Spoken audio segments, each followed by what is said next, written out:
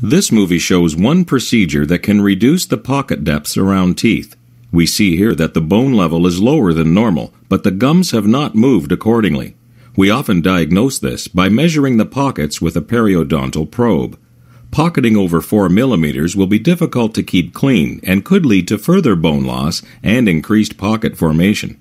The procedure requires a large band of attached gingiva and involves simply removing the excess gum tissue that makes up the pocket.